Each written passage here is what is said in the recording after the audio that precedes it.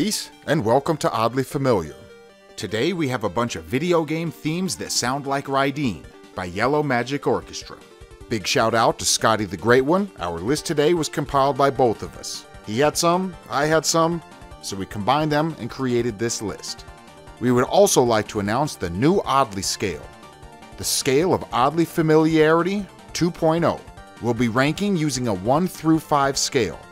And now, here's Oddly Familiar Rydeen themes.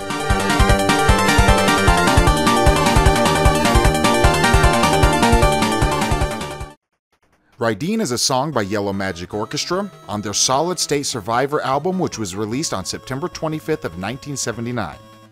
2023 wasn't a good year for YMO. 2 of the 3 members passed away. The legends Ryuichi Sakamoto and Yukihiro Takahashi. May they rest in peace. The remaining member is Haruomi Hosono, who we have talked about before, because in 1984 he helped produce the first video game music album ever, simply titled Video Game Music. The track Rydeen was written by Yukihiro Takahashi, and it went on to be quite successful. Here's a quick snippet before we dive deep.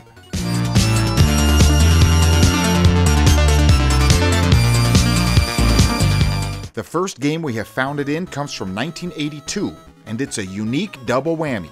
Here's Super Locomotive by Sega.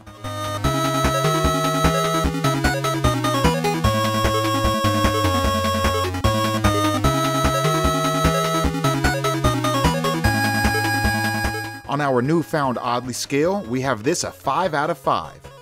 This could be the most similar track that I have ever heard that's not a sample. The game was originally released in arcades in Japan only. However, in 2022, the Sega Genesis Mini 2 was released and Super Locomotive is one of the games. And that brings us to the second part of our double whammy. The Rydeen cover was removed and replaced with Rydeen by Oriental Magnetic Yellow, a Yellow Magnetic Orchestra parody group.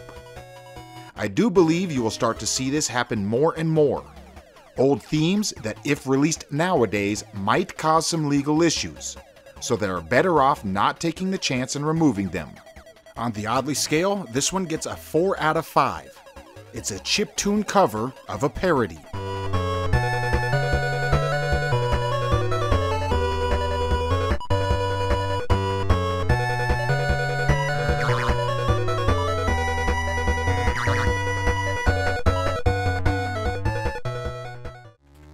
Our next entry is from the Commodore 64 game, Troop a Truck.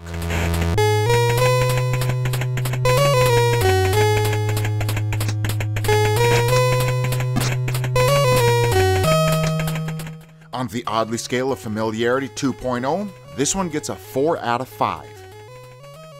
Released in 1983, the Troop a Truck game was published by Rabbit Software. Created by John F. Kane, he's also the composer of the game. According to MobyGames.com, he has 28 credits on 18 games. There's some pretty popular games in there too, including Frogger and Marble Madness. Last thing I need to mention, what is going on over here? It looks like an out-of-proportion TIE fighter.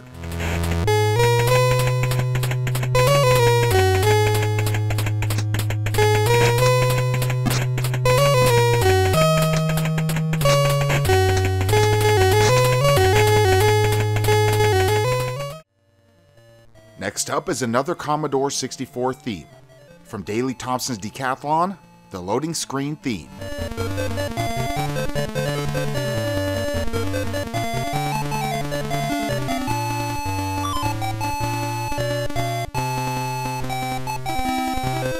This one has an interesting story. This theme was produced by Martin Galway. I looked him up online, and one of the first things I see is this post about Rydeen and how it inspired him to get into video game music. So I knew I was on the right track, and I sent a message. Well, luckily, he messaged us back and gave us the full, in-depth story. And here it is, narrated by Phil Mann. I first heard Rydeen on TV during the final few weeks of 1979. In England, the Granada TV station was running a compilation trailer for new shows. Coming up next year in 1980, they used Rydeen in the background of their trailer. Cool tune! I had no idea it was Rydeen, or that it was by YMO. A few days into 1980, they stopped running the trailer and I thought I'd never hear it again. Fast forward a few years and I had been noting which arcade games had the best music. The reigning champ was Gallagher with its short ditties. Until Super Locomotive hit the Manchester arcades and obliterated the competition. That tune was like a full-on disco built into the game. I was hooked. And I recognised it from the Granada TV trailer some years ago. Still didn't know who it was by. In approximately 1982, I was learning to program in high school and decided to implement this tune in BBC Basic. I brought a portable cassette recorder into the arcade and recorded the music from the game while I was playing it. In order to get an entire recording of the tune, I had to be successful at playing the game.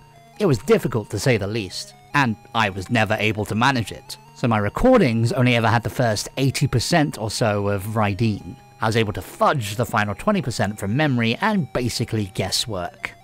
I implemented it as a BBC Basic program, and later re-implemented that as a 6502 assembly language program on the BBC. When I was trying to get to work at Ocean Software, David Collier sat me down one afternoon and said, "Can you put in some loading music for Daley Thompson's Decathlon?" I was not at home and could not refer to my BBC program, did it for memory. That's why it's a pretty rough arrangement. Thank you, Mr. Mann. I do gotta say, that's pretty impressive on a few levels. The dedication to take a recorder into the arcade and to try and get as far into the game as you can just to hear the music.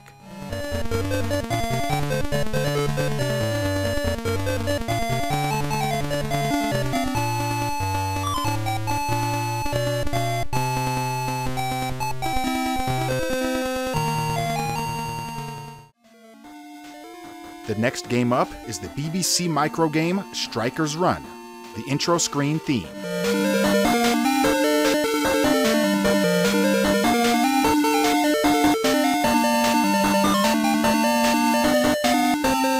So, in an interesting twist, this one was also by Martin Galway. So again, let's hear what he has to say, voiced by Mr. Phil Mann. My school pal, Chris Roberts, needed music for his game Striker's Run, so that's how the tune got put in there. I basically gave him my assembler source code for the tune. There was no attempt to license the tune, as I really didn't know who the original author was. Note, all my arrangements were rearrangements of the Super Locomotive arrangement. I did not know that the original tune was Rydeen, or that I could go down to the record store and buy it. I knew who Yellow Magic Orchestra was at this time, but I was not buying many of their records. They had a medium-sized hit in the UK charts called Firecracker, which got them on my radar, and later, in the 80s, I bought a YMO CD that didn't have Rydeen on it. There was no World Wide Web to learn all this stuff from. It took me until 1993, when I was browsing CDs in a record store in Austin, Texas, USA, and I bought a YMO Best Of compilation CD. I put it into my car while driving home from work, and you would not believe the look on my face when the Super Locomotive tune blurted out mid-album. That's when I first found out the name of the tune, Rydeen, and that it was by YMO. Chris Roberts and I were still working together at the time on Wing Commander 3. I played it for him the next day and he recognized it. All water under the bridge from a licensing perspective. All sorts of electronic music was being used for inspiration, or flat out getting ripped off back then. Impossible now, of course. Thank you again, Mr. Mann. I do gotta say, that's a cool story. I know the feeling of finding a song after looking for it for a very long time, but this is next level. You like a song enough to be inspired to get into video game music, and then more than a decade later, you buy the CD, get into your car, and on it comes. I can only imagine the feeling as the realization sets in, this is Super Locomotive. Also big thanks to Mr. Galway. Not only did he respond, he gave us the whole rundown. That was very cool.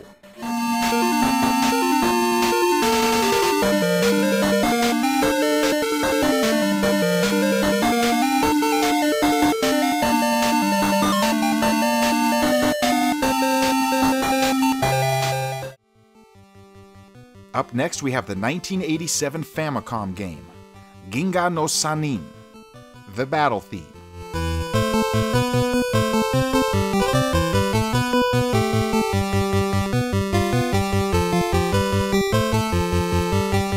So this one is an interesting one. Out of all the ones we have found, this isn't the most similar to Rydeen.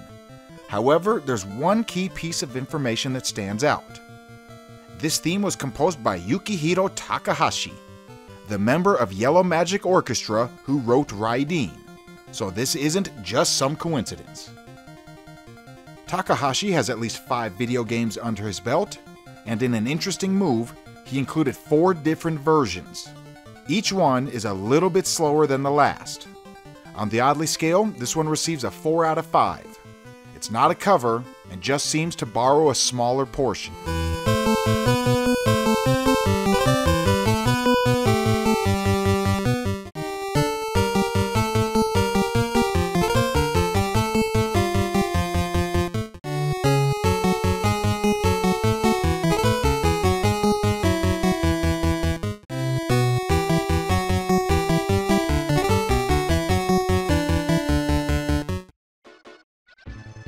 Next is the Super Famicom game New Gear, Umi to Kaze no Kodo, a theme titled A Dark Dimension.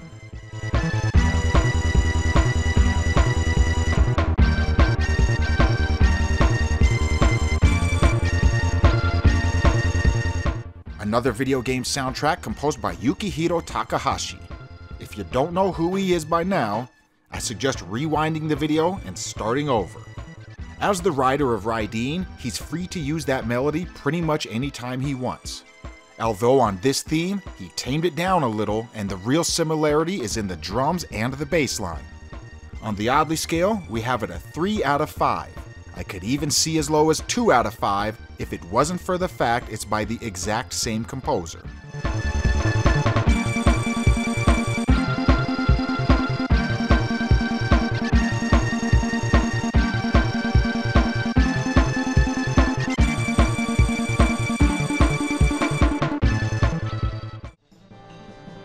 Up next is the most popular game on our list today, and I don't think that's even close.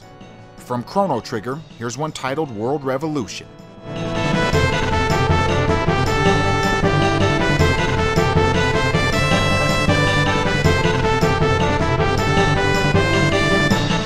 From the 1995 SNES game, and if you follow the channel, you know one of our favorite composers around here is Yasunori Mitsuda. And this, in my opinion, is one of his best soundtracks.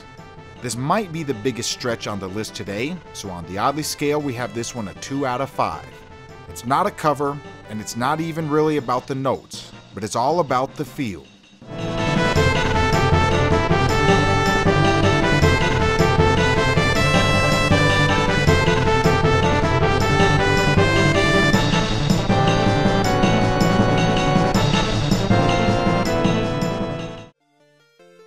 Our last one today comes from Touhou 1, highly responsive to prayers, a theme titled Strange Oriental Discourse.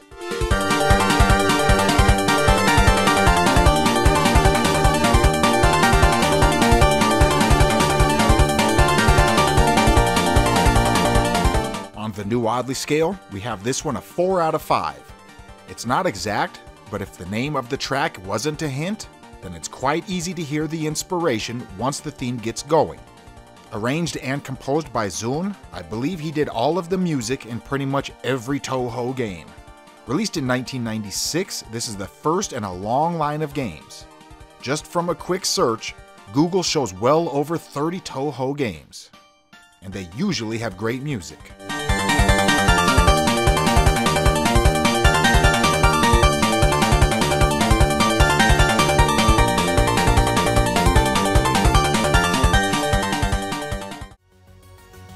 So let me thank everyone who helped out on this episode.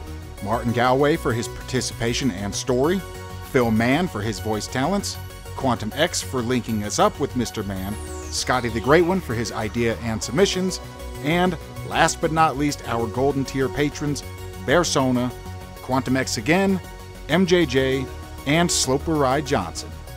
I am ICC, Thanks for watching. Peace.